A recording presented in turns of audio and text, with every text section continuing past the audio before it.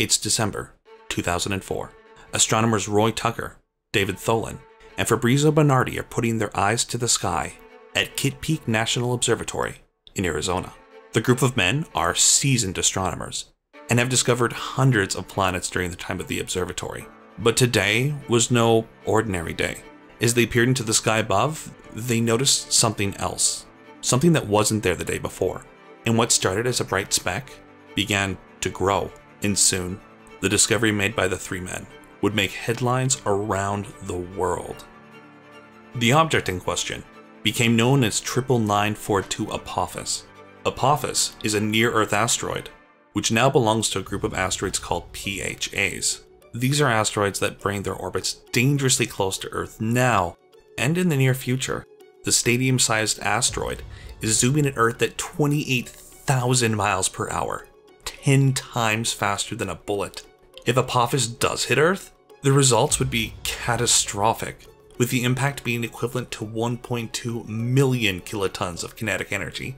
To put that into perspective, the atomic bomb dropped on Hiroshima in 1945 contained 16 kilotons of energy.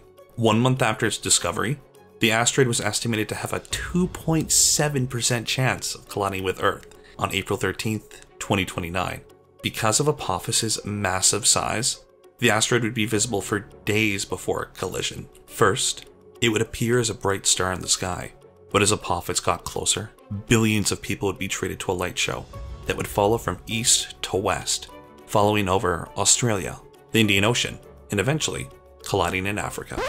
Lucky for us, this unique historic event won't be as catastrophic as experts first predicted, with the odds of collision now being 1 in 250,000. Still, even after the risk was ruled out, scientists believe that Earth's gravitational pull on the asteroid could pull it into a certain collision course on one of its many predicted pass-bys. The danger of Apophis and other PHAs are the inspiration for NASA's DART, a low-cost spacecraft designed to defend Earth against dangerous asteroids and comets. With the main structure being about 1.3 meters cubed, DART is designed to extend 2 solar arrays that will allow it to power its experimental particle thruster.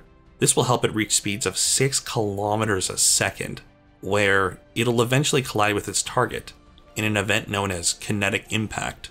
And on November 24th, 2021, DART finally turned science fiction into reality, where at 2:17 a.m., it separated from the second stage rocket, fired up its thrusters, and began its journey to its target, an asteroid known as Didymos. Didymos is an asteroid about 560 feet in diameter. The goal is to modify the asteroid's flight path in such a way that it can be accurately measured using ground-based telescopes. Such real-world conditions are incredibly difficult to replicate in the lab, and right now, DART is on its way to Didymos, and is expected to arrive on September 25th, 2022. The hope is that by tracking how DART affects the trajectory of the asteroid, we'll be better prepared for defending Earth when a real threat does occur, like one of the many Apophis flybys. Although technologies behind planetary defense are still in its infancy, DART represents a major step forward in humans making their mark on the stars.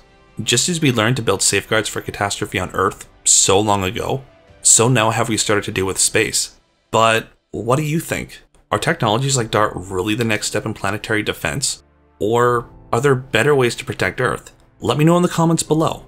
I really do love hearing what you have to say, and I'll be sure to respond to every one of you. And as always, thanks for watching.